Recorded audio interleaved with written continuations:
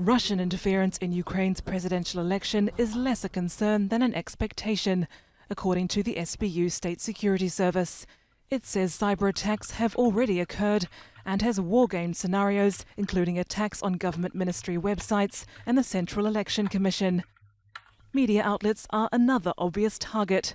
The news channel ATR broadcasts from Kiev, aimed at the mostly anti-Russian Muslim Tatar population of occupied Crimea.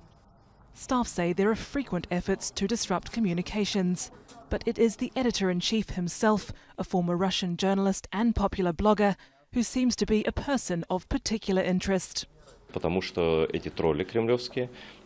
Kremlin trolls constantly report my posts on Facebook and they block my account. Facebook is literally full of pro-Russian accounts which carry disinformation about Ukraine. That the country is a failure, that power should be changed, that everything should be changed.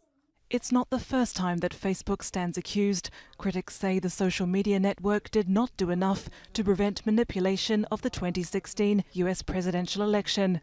In a statement on Ukraine, Facebook said, "We recently removed a network of Facebook and Instagram accounts for engaging in coordinated, inauthentic behavior as part of a network that originated in Russia and operated in Ukraine." Not everyone agrees with the anti-Russian narrative.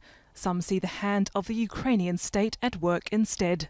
90% of what people call Russian influence is internal machinations of the Ukrainian government, cementing its position based on creating hysteria and paranoia.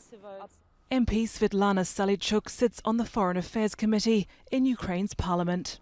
I think that Russia's influence is still very big, both in Ukraine but also in the world. Here in Ukraine we see that they are playing guest card still. Also, they are supporting with Russian money one of the political forces, one of the presidential candidates, but also they are playing a big card in EU by stimulating some of the countries to be on their side. The truth may be a question of perspective, but the results, old friendship ties severed, seem impossible to reverse. Frykberg, Al Jazeera.